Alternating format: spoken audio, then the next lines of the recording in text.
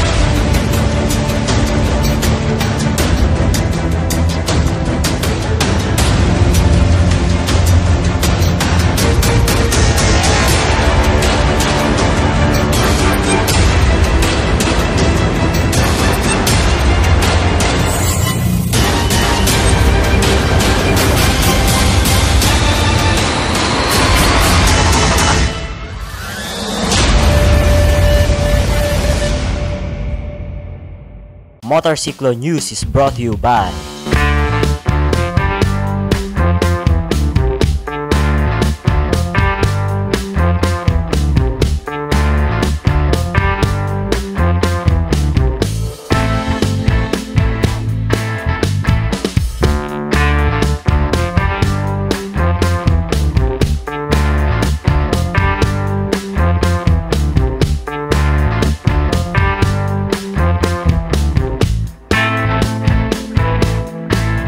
The views and opinions of the host and the guest does not reflect the show or the network. For your comments and suggestions, you may just email it to motorsiklonewsmagazine@gmail.com.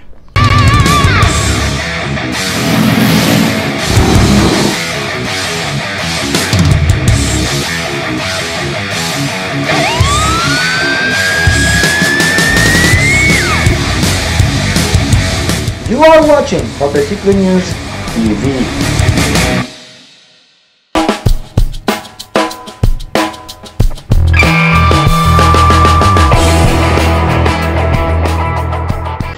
Happy first Sunday of August, Sikluistas! My name is Joel Hoya and you are watching Motorsiklo News TV. Marami po tayong store for you today, guys. And we have Mr. Mel Aquino, Titan Hawk, AJ Rivera, and Kate Tapia to bring it all for you. So, Sikluistas, sit back and we'll keep the show rolling.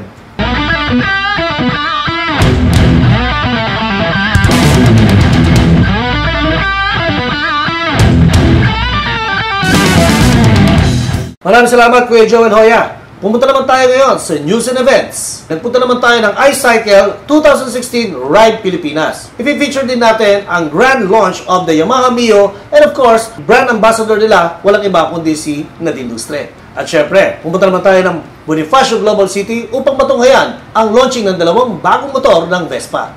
And of course, nangyari naman ang MDPPA Safety Riding Seminar sa Paranaque. Ihatid sa atin yan maya-maya lang ni Papa Titan Hawk. And let's check out the CarSide by Miss Kate Tapia and AJ Rivera. They will be checking out the Pirelli Performance Center and Carbonzone. At syempre, for our bike review, tingnan naman natin at suriin ang bagong Motorstar Cafe 400. So mga sikluistas, sit back, relax, and enjoy the show!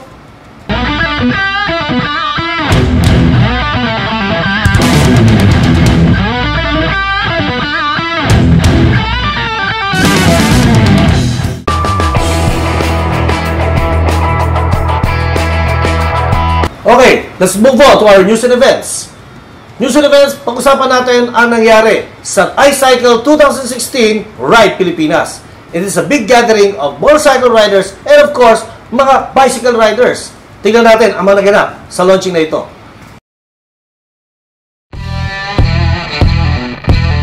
July 20, 2016, Wednesday.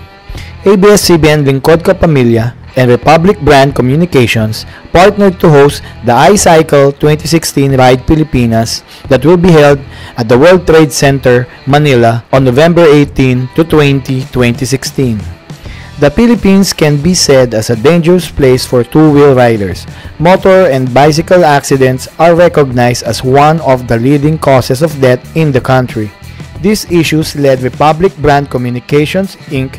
and ABS-CBN Lingkod Kapamilya Foundation Incorporated to stage an event dubbed as iCycle 2016 Ride Pilipinas, a gathering of motor riders, bikers, biking enthusiasts, in one venue to say in one loud voice that motor and bicycle have rightful lanes in the roads of not only Metro Manila but of the entire country.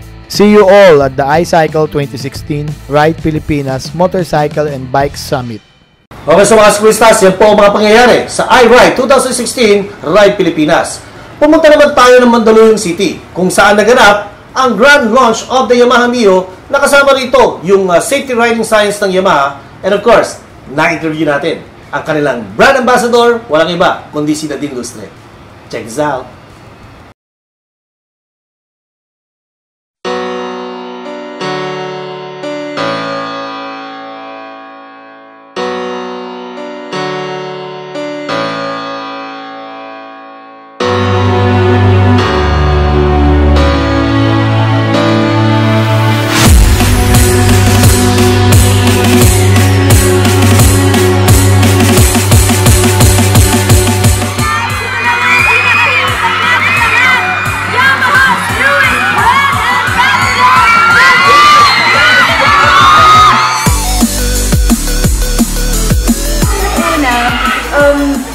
Hindi ko pa kaya mag-balance eh. But nung natutunan ko ng mag-balance, hindi na ako nakikinig dun sa nag-coach na. Ayan, I got this. Okay, so si Luistas, kasama natin ngayon ang the new endorser of Yamaha Motorcycles. Walang iba kundi si Miss Ma'am Nadine. Ma'am Nadine, magandang gabi po. Good evening po. Ma'am, tell us about the experience, the Yamaha safety riding experience. Yes. Actually, super enjoy po siya. Medyo nagdadrive po kasi ako, so medyo madali lang for me na matutong magmotor. But then, nung natuto pa rin ako, tuwang-tuwa pa rin ako. Masaya. Super saya po niya. So, ano ba mga message mo sa mga kababaihan na gustong mag-ride at gusto lang subukan ang mga Yamaha motorcycle? Yep, ayan, yes. Huwag kayo matatakot ng magmotor. Actually, super saya niya. And then, it's so easy lang naman kasi nandiyan naman ang Yamaha para turuan kayo. Kasama naman natin ngayon ang marketing head of Yamaha Philippines. Walang iba kundi si Mr. Jude Camos. Magandang hapon, sir. Hi, good evening sa inyong lahat. So, welcome po dito sa aming event, Mio Ride Your Story. Gusto mo bang sumama? Ayan. Sir, pag-usapan natin, sir, the endorser, the Jadine, si James Reed and Nadine Lustre. Yung experience ni Nadine, kamusta naman po? Nakapag-train mo siya sa safety riding? Yeah, actually, Nadine is one of the best example that everybody really can ride Yamaha motorcycle. She teach her how to ride motorcycle. Isang araw lang, wala pa nga, actually less than a day. She was able to ride, go around, and enjoy Yamaha Mio I-125. Kamusta naman, sir, yung event natin? Kabuuan, sir? So, actually, it is very exciting, no? Nag-umpisa sa special riding school for ladies, no? We are able to teach 100 ladies how to ride motorcycle. Then after that, we have a series of launching. Una-una namin ni-launch is si Revy Bear, ang pinakabagong icon ng Yamaha. Yan, si Revy Bear. So, eto makikita nyo sa lahat ng event ng Yamaha, very available. All you need to do is go there. Yeah. Then, next to that is the series of our mall tour, campus tour, and of course, ang aming ambassador na si James and Nadine. Ayan. So, muli po mga sikluistas, abangan nyo po yung mga susunod na activities ng Yamaha Philippines Incorporated, the new Mio, and of course, their new Revy Bear. Ayan. So, abangan nyo po ang mga schedule sila sa Motorsiklo News Talk Show. Muli, mga sikluistas, balik sa inyo. Ayan po mga sikluistas, nakakausap natin si Nadine Lustre. Well, anyways, nagpunta naman tayo ng Bonifacio Global City kung saan naganap ang launching ng Vespa scooters dito po sa kanilang showroom. So, nilaunch po nila rito ang dalawang modelo nilang scooter kung saan ito po ay yung GTS 150 at ang pinaka-classic sa lahat, ang PX 150. So, the PX 150 ay 2-stroke motorcycle with a 4-speed at alam naman po natin ang classic na Vespa, ito po yung may clutch, twist na cambio. Kumbaga, ito po yung shifter niya. Nasa left handle grip niya. And of course, it is 2-stroke and it is equipped with a 12-inch diameter rims. At syempre, pag sinabi natin classic, nag-start pa ito noong mga panahon ng World War I kung saan ito pong Vespa ay ipinanganak sa ere. Narinig niyo po yung sinabi ko. It was used in the World War I kung saan ang mga Vespa motorcycles po ay pinatalon sa parachute, o naka-parachute po ito at ito po ay sinalo ng mga Italian soldiers at ito po yung ginamit nila upang magapi nila ang Germans na mga panahon na yon. So Vespa has gone a long way. So it's a classic scooter motorcycle na talaga naman nakaka-inspire. At syempre, kung classic look lang ang pag-uusapan, the new models from Vespa, the GTS 150 and the classic PX 150. So mga siklistas, huwag kayong alis, babalik kami.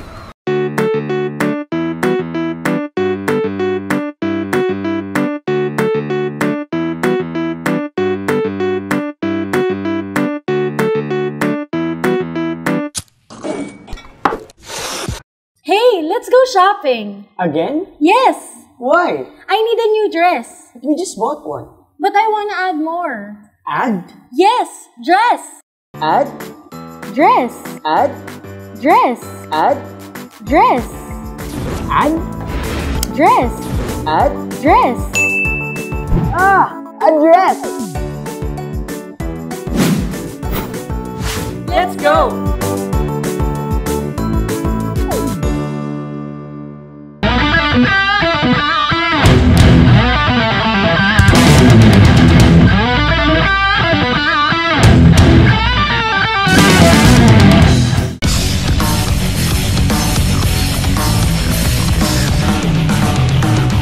Welcome back, siklistas! Ngayon, pag-usapan naman natin ang Safety Riding 101. Kasama natin si Papa Titan Hawk na nagpunta sa Paranaque. Tingnan naman natin kung ano naganap doon. Kasama ang MDPPA kung saan naganap ang Safety Riding Seminar. Pasok, Papa Titan! Thank you, Papa Mel, and welcome po sa ating edisyon ng Safety 101. Ngayong hapong ito, pag-usapan natin at puntahan natin ang naganap na Safety Riding Seminar dito po sa Paranaque City Hall. Kasama natin ang Paranaque Riders Federation at SkyDrive Society. Panoodin niyo po ito. Once again mga siklista, kasama ko naman ngayon si Sir Goku Ortiz ng MBF at Moto360. Sir, magandang hapon po sa inyo. Magandang hapon, Titan. Long time, no? Oo nga eh. Sir, ano po bang meron ngayon? Alam ko, marami kayong mga pakulo ngayong taon na to eh. Yeah, right here, nandito ngayon tayo sa MDPPA Safety Riding Seminar. Naging role po dito ng Microbush Foundation eh. Pinadala po namin yung instrument na ginagamit sa pag-count ng decibel sa mga open pipe. So para makatulong sa mga rider kung para ma-monitor nila kung talaga bang yung mga pipe nila ay talagang magdudulot ng noise pollution. So yun yung isang tinulong natin dito sa MDPPA Safety Riding Seminar. Yun lang. At siyempre para kay Mel. Yay! Good afternoon, siklista. Ako nga pala si Titan Hawk at welcome po ulit sa Motorsiklo News TV. At kasama ko naman ngayon si Sir Roddy, ang isa sa mga instructor sa MDPPA. Sir Roddy, magandang hapon po sa inyo. Yo, magandang hapon din. Sir, pwede nyo bang sabihin sa ating mga televiewers, ano po ba yung MDPPA? So, ang MDPPA, ito ay Association ng Motorcycle Manufacturers sa Pilipinas. Ang mga member nito ay Honda, Yamaha, Kawasaki, Suzuki at Kipco. Bilang manufacturers ng mga motorsiklo, hindi lang namin hindi dyan ang pagbebenta ng motorsiklo, ngunit tingnan din namin yung kaligtasan ng gumagamit ng mga aming produkto dito sa Pilipinas. So napakaganda pala ng layunin ng MDPPA, no?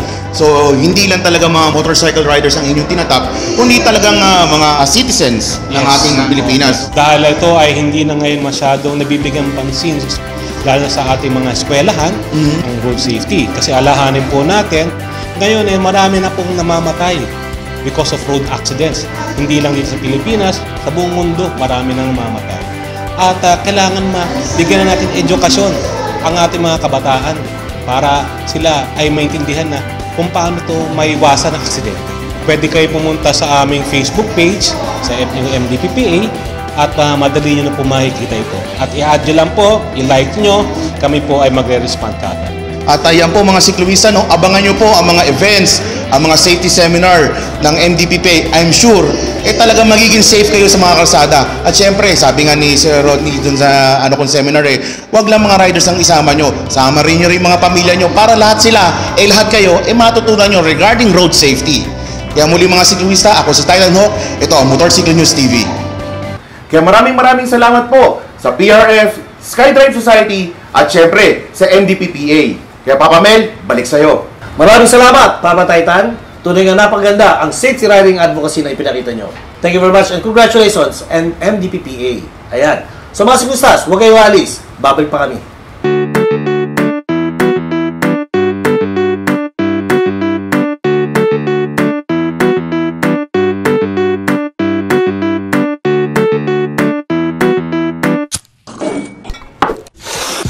Hey, let's go shopping. Again? Yes. Why? I need a new dress. You just bought one. But I want to add more. Add? Yes, dress. Add? Dress. Add? Dress. Add? Dress. Add? Dress. Add? Dress. A dress! Let's go.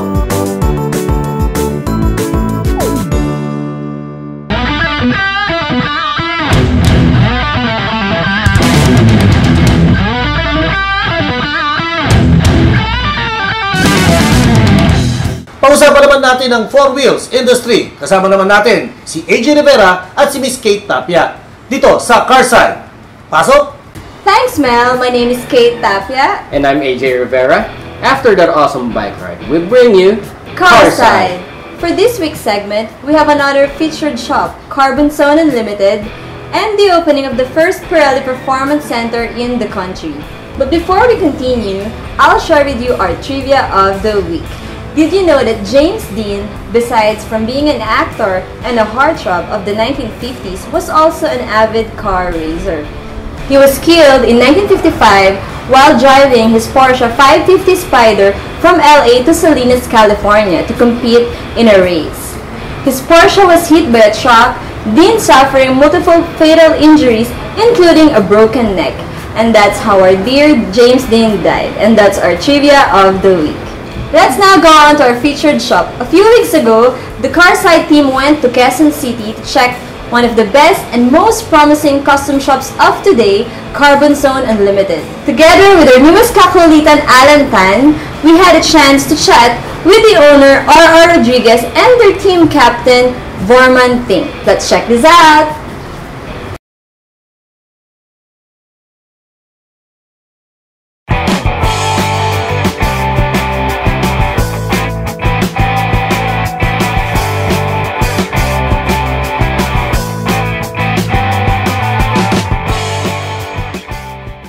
Okay, so good afternoon guys. We're here at Carbonzone in Kamuning, Quezon City with Boss RR and Boss Vernon.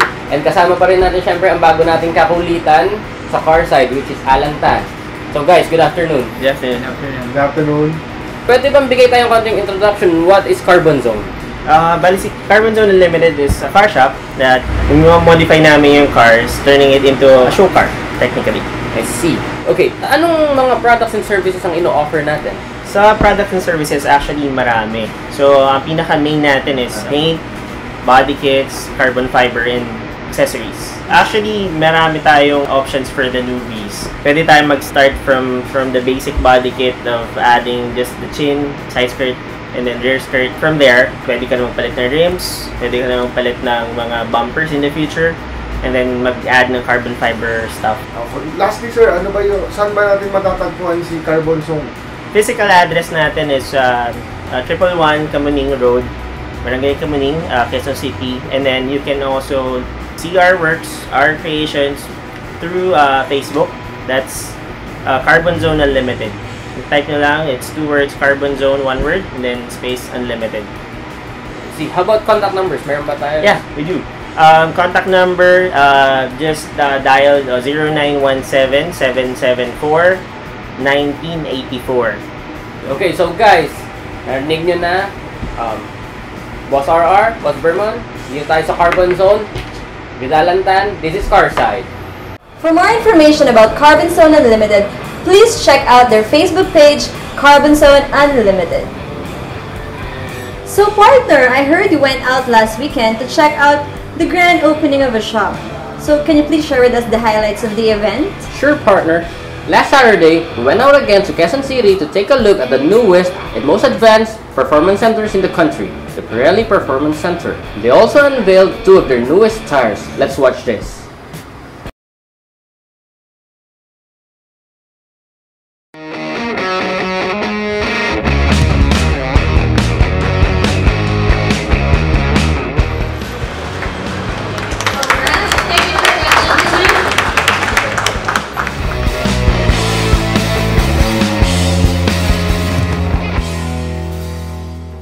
Hey, good evening guys. We're here today at Kamuning, Quezon City for the opening of the Pirelli Performance Center. I'm here with Sir Robert, Sir JV, and Sir Alex. Good evening, sir. Good evening. So, what do we have today here? Today, we launched the first Pirelli Performance Center in the Philippines. And we launched the 2 new patterns of Pirelli, which is the Pirelli Dragon Sport and the Pirelli P0. Okay, let's talk about the product. What's Dragon Sport and what is P0? So here we have 2 different products. One is the original equipment product for all the premium and the prestige cars. This is the new P0.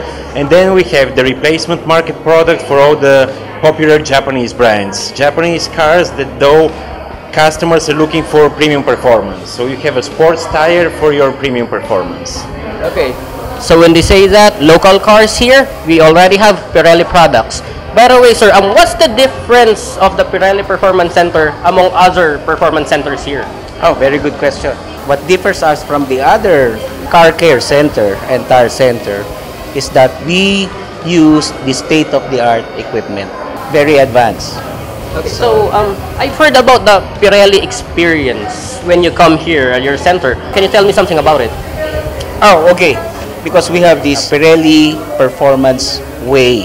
I will be glad to share it with you. Please come visit the Pirelli Performance Center, number 78, Kamuning Road, Quezon City. Our telephone numbers are 416-3054. I see. So, how about Facebook? Do you have a Facebook page? Yes, we have Pirelli Performance Center. Okay, so guys, there you have it. We're here today at Pirelli Performance Center in Kamuning, Quezon City. This is AJ Rivera of CarSide. It was an honor getting to meet the people behind Pirelli Philippines. Thanks to Sir Rolly, JB, Robert, Alex, and the rest of the staff of Pirelli Philippines for having us. For more information about the Pirelli experience, please contact their Facebook fan page, it's Pirelli Performance Center, or call 416-3054. So guys, that's what we have for this week's segment. Catch us again next time. Again, I'm AJ Rivera. And I'm Kate Tapia. Please don't forget to like our Facebook page, CarSide by Motorsiklo News. Remember, this is the show for your car lifestyle. Let's take your driving experience to the wild side. We bring you CarSide. Maraming salamat, AJ and Kate.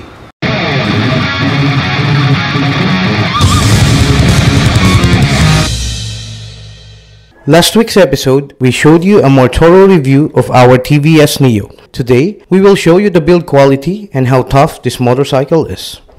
Okay, so sikluistas, ang TVS Neo XR ay sinasabing matibay ang plastic parts. So ito ang kanyang special feature. Halika mga sikluistas, subukan natin kung gaano katibay ang fender or plastic parts ng TVS Neo XR. So tatapakan po natin ang fender. Sasampa tayo rito. Tingnan natin kung anong magiging itsura na ito pagkatapos.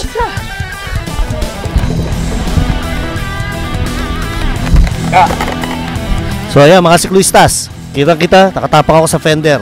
Masasabi natin na maganda nga ang quality ng plastic parts ng TVS Neo XR. Dito na kayo mag-angkas. Pwede mo bakas dito. Yan po mga sikluistas, kita-kita. Good quality, galing sa TVS.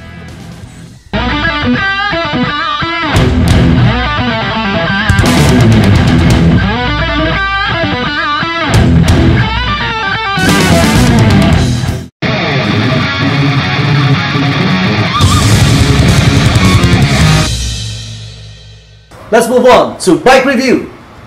Ngayon, we check out the Motorstar Cafe 400.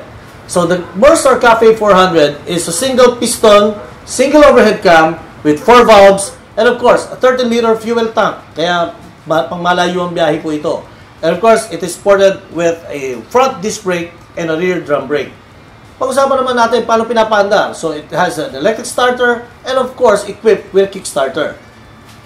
This is a road legal motorcycle that can move on to the expressway dahil ito ay 400cc na. It is a chain drive motorcycle equipped with 5 gears. So, Papataytan, balik na sa'yo. Thank you, Papa Mel. Ngayon naman mga sikluista, samahan nyo kami every weekdays kung saan magkakaroon tayo ng Motorsiklo News Live.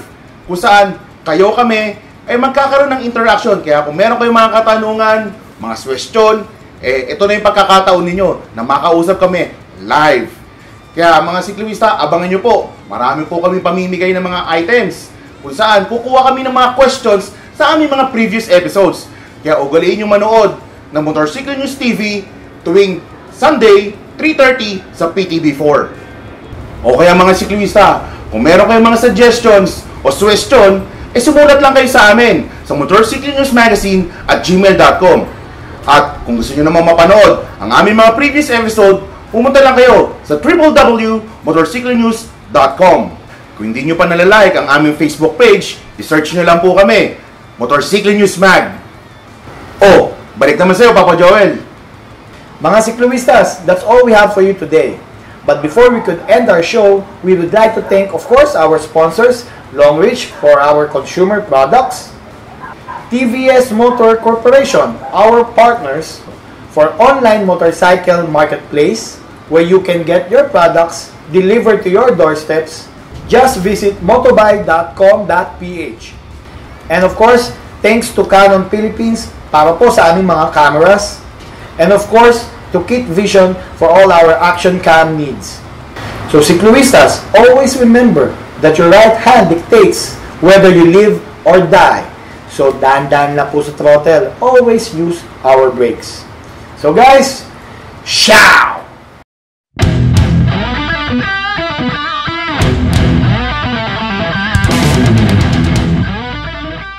To check one of the best and most promising custom shops today, Carbonzone. Okay. Pick up. At ngayon mga sikluista, abangan nyo po every weekends Revenge. Did you know that James Dean, besides Pick up. So yun po mga sikluistas, ang mga pangyayari sa Yamaha launch na ginanap po yan sa May, Green Meadow, Green Fields, Green Meadow, MMDA. Alright. Let's take your driving experience to the wild side. We bring you CarSide. We bring you. Motorsiklo News is brought to you by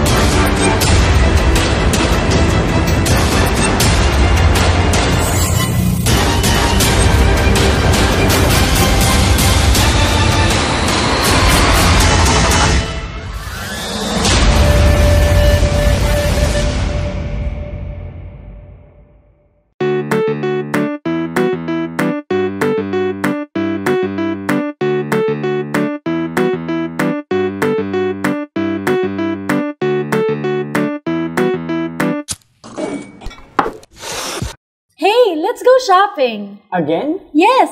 Why? I need a new dress. We just bought one. But I want to add more. Add? Yes, dress.